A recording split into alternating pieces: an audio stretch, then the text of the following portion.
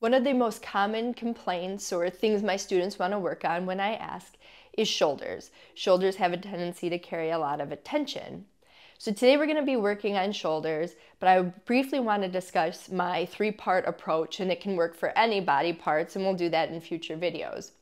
But the three-part approach for shoulders looks like stretching. Stretching feels good. It's going to get deep into the muscles, but on its own, it's not going to be enough. I like to add counterbalance. This is doing the opposite of repetitive movements. So again, using the shoulders as an example, our body's natural tendency is to sort of draw the shoulders forward. We see that when we're driving, when we're reading books, when we're looking at our phones, even hobbies like knitting, painting, this forward motion. So we counterbalance it by opening up the chest, drawing shoulders back. Then we also need to add an element of stability to strengthen the stabilizer muscles and add mobility, range of motion. So this three-part approach is going to work for most sore and achy spots, today focusing on the shoulders, barring any injuries. There we have to talk about modifications and take a different approach. So let's get started with this three-part approach to shoulders. We'll begin in child's pose. So child's pose looks like your legs can be together or apart, but you're sitting back on your heels, your forehead is down, your hands are reaching. So while this on the surface looks like a stretch in the shoulders, right, because we're getting all this space between our blades, it is a bit of a counterbalance. We're bringing our chest towards the mat and our shoulders back into space.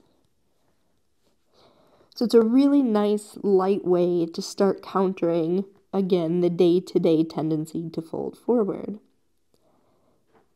So you want to give your body a few moments to adjust. It's a wonderful space to really connect. You're safe, you're grounded on the floor, so you can focus on relaxing your shoulders, on finding that bonus space. But also this gentle counter motion of sort of bringing things back in stable.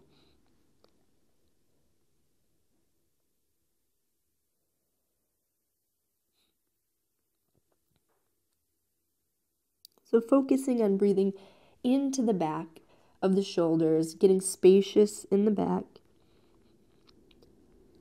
and exhaling into the release, letting your body soften into this pose.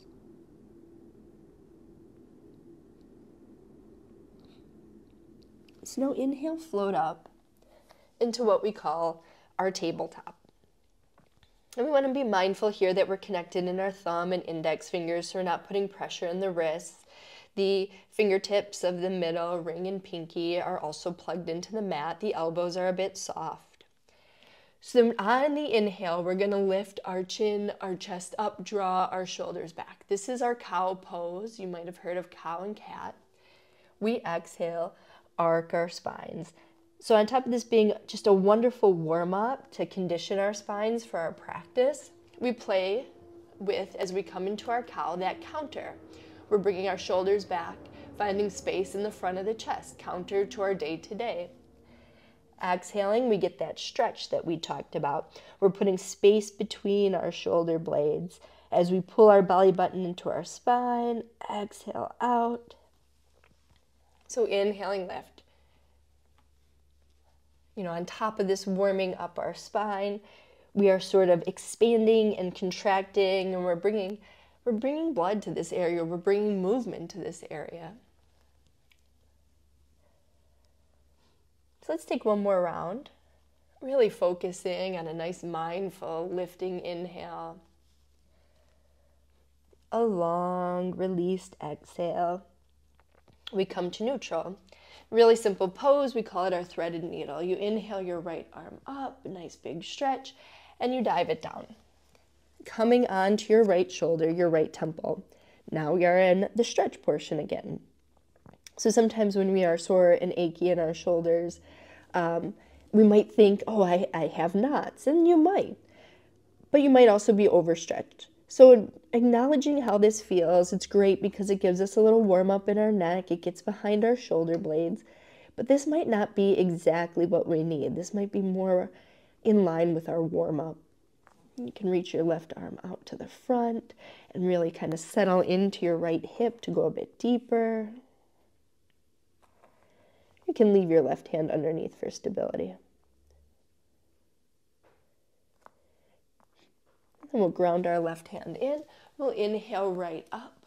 We'll stack our wrist on top of our shoulder, maybe give our wrist a couple rolls out. And we'll drop our hand down.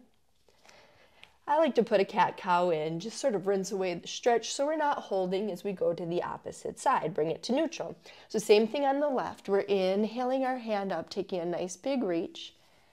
We're exhaling, threading our needle, coming onto our left shoulder, our left temple down. So we're just checking in.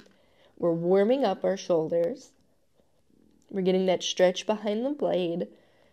So if you do have some tightness there, we're getting this wonderful release. It might feel really good.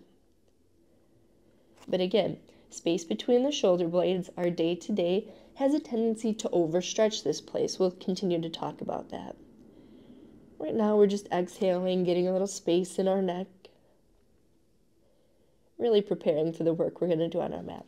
Then we inhale our left hand up, take a nice big reach, a nice little counter. And we might give our wrist just a few rolls. And we'll plant our hand. Take that cat-cow rinse, sort of resetting the spine, resetting the shoulders. We'll bring it to neutral. And here's one of my favorite counterbalance poses.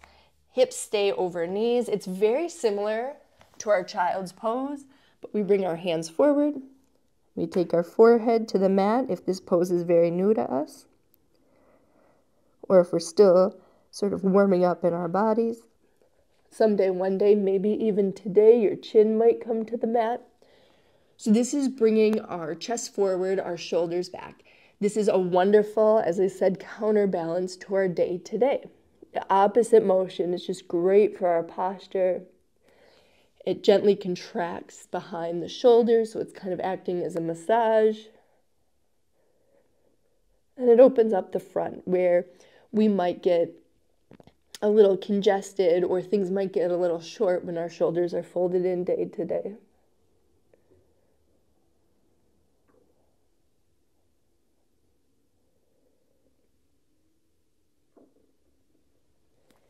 Then we walk our hands up, back to our nice neutral table.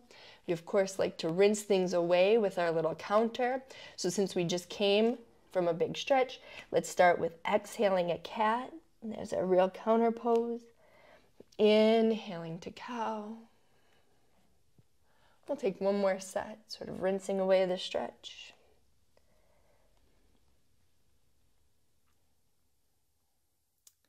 And now we're just going to head onto prone, onto our bellies. If you are accommodating your chest, you might want to take a pillow, a blanket, a towel, roll it up, put it under your rib cage for a little bonus support. And here's where we get into that stability exercise. So I like to press the tops of my feet down just like I would in a yoga cobra pose, kind of engaged into the tops of the feet. Arms are by the sides, forehead is down. Now you can choose to lift up your head, but you got to be mindful that you're keeping neck in line with spine, and it could at some point feel straining. That's why it never hurts to keep your head on the floor. Then we're going to float our arms out to the front, making a nice Y shape. We're going to inhale, pick up our hands, exhale them back down. You're feeling your middle trapezius engaged. This is the part of the shoulders that tends to get overstretched in our day-to-day. So we're exhaling down, inhaling up, and we're creating stability in this often overstretched muscle. We'll take just a couple more rounds of lifting and lowering. All right, the next time you inhale up, hold it, hold it. You might even feel a little heat, a little shake, and that's not a bad thing. We'll drop our hands down. Bring our palms under our shoulders. Come up to our table. How does your lower back feel? Rinse things out. One more set. And we'll bring it back to neutral. So another really fun stabilizing exercise. We'll reach our right hand out in front. We look for an engaged core, which is supportive to our spine. Then we'll take our hand, we'll bring it right around our ear, and we're just going to inhale our elbow up. Exhale it back down. You can turn into it a little bit. You can focus just on lifting the arm, but feel all that wonderful stability behind your shoulder blade. Really strong. Keep your left elbow soft. Now we're working on range of motion. We're working on stabilizing our overstretched trapezius. We'll take one more lift. We'll place our hand back down. We'll take our wonderful cat-cow rinse. We'll bring things to neutral. Left arm reaches. We look for the stability. We engage our core. We get used to sort of engaging that middle trapezius right around our shoulder blades. Our right elbow is soft. We'll bend. We'll place our hand right at the side of our head, right around the ear, and we'll inhale, lift. Exhale down. We want to create that heat. That's how we know we are strengthening and stabilizing our shoulder. But that heat can be wonderfully healing. It can get even deeper than just a stretch itself. And we'll take one more. We'll place our hand down. We'll rinse things out with a cat and cow. So we stretched, we counterbalanced, we stabilized. Let's turn on to our seat. So now we're in our shoulders, or we've been in our shoulders. We'll sit up nice and tall. The very top of the trapezius, we tend to be overstretched in the lower.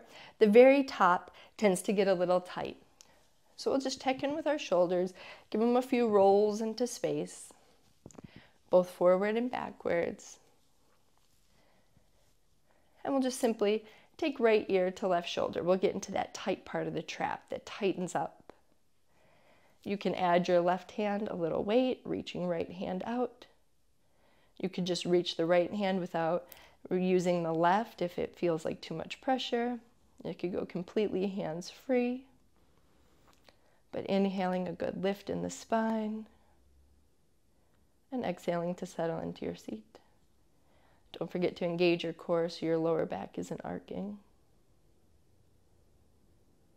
And then we'll inhale our head up, rinse through our shoulders. Right ear, right shoulder, space in the left side of the neck, that very top part of the trap that we said gets tight. Left hand could walk out for a little bonus stretch.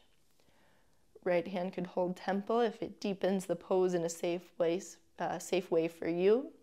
You most certainly don't have to take it this way.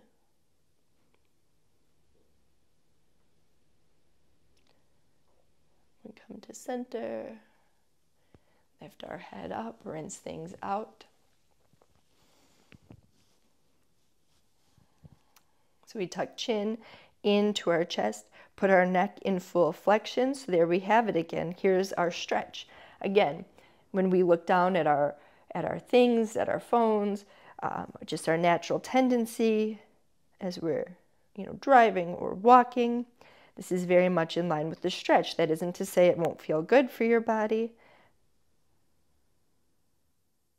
But then we inhale up, we take a moment to adjust, and then we pick up our chin. Here's our counter. How often do you look to your ceiling? Roll your shoulders up to your ears, drop your arms by your sides, really lengthen out in the flexors of your neck.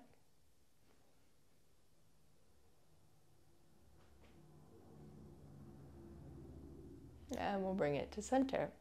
So there's our three-part approach to shoulder pain. Stretch, counterbalance, stability, mobility. Check back in. I will keep making videos that deal with the shoulders, the neck, common places using this three-point approach.